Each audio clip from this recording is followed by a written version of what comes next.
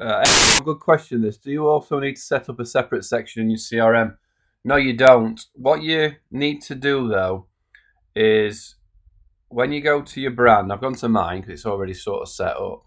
When I go to settings, it'll say, oh, social channels, I want the next one. Social channels. It'll say this, right? You're looking for this, but when you go to your new brand, it may or may not say that. You want it to say it, right? So let me just let's do a new brand, and I'll do a new page that won't be there.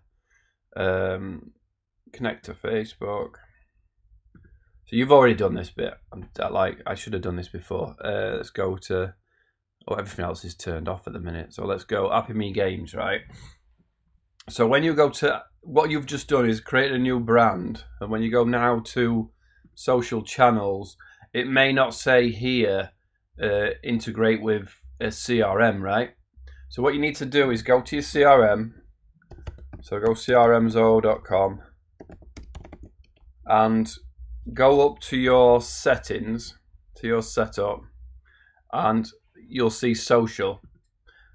So make sure that when you go to social, you go to Facebook, add a page. So the two that are there are not what I want. I'm looking for Happy Me Games, right? When I add Happy Me Games, administrator authorized, that's cool, right? Just when you come back here now and refresh, you're going to see the box, and then you just turn it on. So hopefully that helps. I think it's not as obvious, not as obvious as it looks. As I had to go and have a look for that. So yeah, no, you don't need a separate CRM. You just CRM section. You just need to make sure that in your social settings in CRM that you're connected to that Facebook page. Cool.